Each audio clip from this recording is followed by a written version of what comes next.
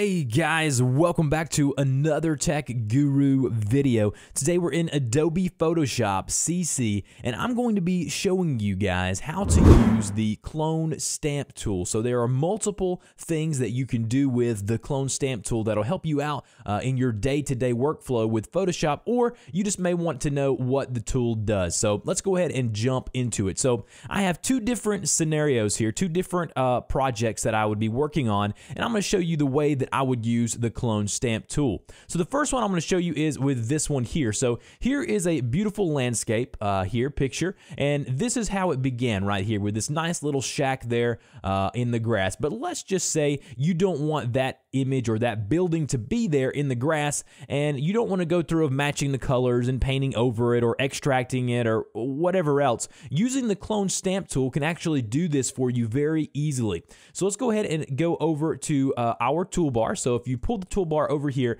the clone stamp tool looks just like a stamp, in real life, and then it might be underneath the pattern stamp tool. So click and hold there, and then select the clone stamp tool. Now, first things first, make sure you have unlocked all of your layers. So if you have a background or image layer, make sure you double click on that and then click OK to unlock that layer.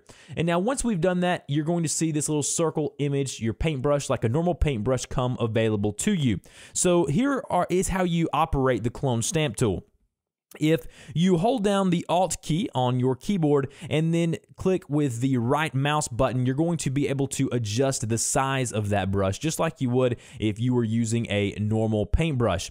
Go ahead and click away from that now. Now, in order to capture the stamp that you want to use to paint over the image that you want to get rid of, you're going to need to, hold down on the Option key on a Mac or the Alt key on a Windows, and then left click where you want to use that color. So I'm going to left click here in the green area where the grass is, and then once I've done that, I'm going to paint over my image that I want to remove. So again, you're going to have to play with this because it's going to clone kind of the area near where the brush is painting. So you're going to have to paint over it maybe a few more times than you would think you would need to, but in order to remove all of that color. So all I'm doing now is I went ahead and captured my color. I went ahead and cloned the area around it, and I'm just painting over by clicking and holding with my left mouse button the area that I want to remove. So now it's actually cloning the areas around where my brush is painting, and I'm removing all of that area where that little shack or that little house was. So it's actually cloning the shadows here of the trees.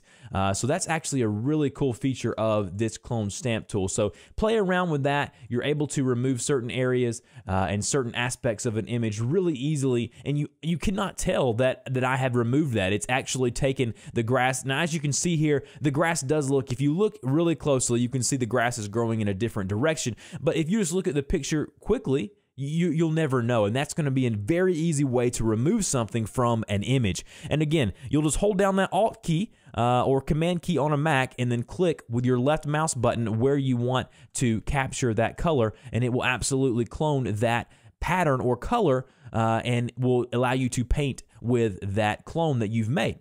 So let's go ahead and move over to our second project. So here I have a nice beautiful landscape like I had in the other project, but I actually have imported a dog that I have removed the background of, and he had a green background. I did that on purpose so you could see it, and then I've left a little bit of it here on his tail, as you can see, and then some down here by his paws. You can see some of the green area there. Now, normally you could do a lot of extracting, but I'm going to show you how to use the clone stamp tool to make it look like the image or background image, and to make it look a little more natural and fluid when you're importing images onto other backgrounds. So this is actually really neat. So see what I'm going to do here. So I'm going to go ahead and make sure all my layers are unlocked, and they are. If they aren't, go ahead and go over to the layers panel and do that now. And then once we've done that, go ahead and grab our clone stamp tool. Again, it just looks like a stamp. And then what I'm going to do is I'm going to show you this because this is something very important. Now, I have this image here, and then my background image are on two separate layers. So let me explain something to you. This will frustrate you if you don't know what's going on, because it won't allow you to do some things. So I want to capture a color or pattern or clone something on the background image where these clouds are to get rid of this green area on his tail.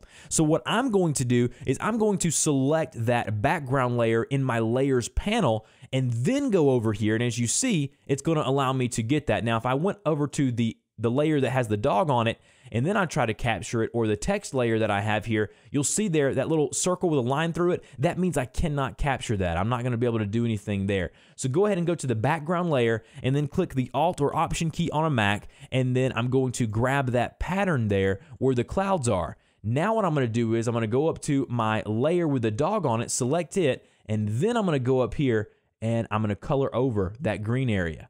So again, my brush is a little too big, so what I'll need to do here is hold down Alt, right click, and then adjust the size of my brush. So again, hold down Alt or Option and then right click to adjust that size. Now I can go in and I can really fine tune this area where his tail is, and I can remove some of that green area there, and I can really make it look like very natural because I'm able to go in here and I'm able to clone the colors. So I'm going to go ahead and clone this color once again where the clouds are, and I'm going to go on through here and I'm going to color on in, and you can actually see it can even clone some of the dog's hair or the head or whatever it is. And again, play around with this. Undo it if it doesn't fit your what you want to do. So I'm going to go ahead and go and capture some more of those clouds here one more time.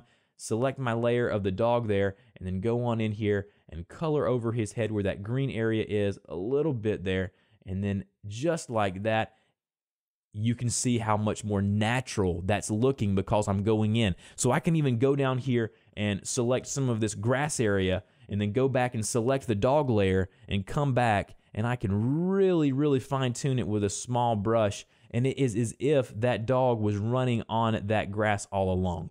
So anyways, guys, that is a fun and easy way to explain the clone stamp tool. I really hope you got something out of this tutorial. It's a fantastic tool to play with. Go ahead and check it out. Please, please, please, thumbs up, like this video. It does help me out. Subscribe to my channel for more great content just like this. Technology reviews, news, gaming videos, and news, anything like that. If that is something that you're interested in, subscribe to the Tech Guru channel, and I will see you guys next time.